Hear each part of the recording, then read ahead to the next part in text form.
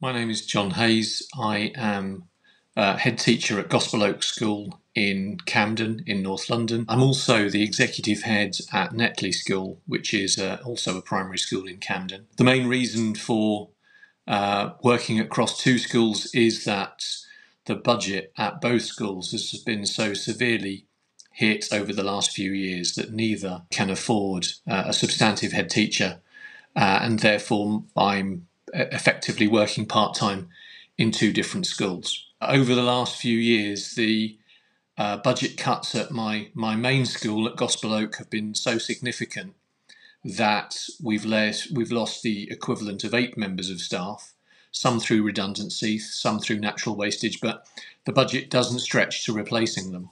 And as a result, the impact on me and my staff in terms of workload has gone sky high. I've been a head teacher for many years. I'm now seriously contemplating early retirement because the stress, the workload is becoming too much to bear. For me as a head teacher, the most significant thing is that I simply don't have the funds within my school to do what we need to do for the kids that we educate. This has been the way for over a decade, and it is now completely unsustainable.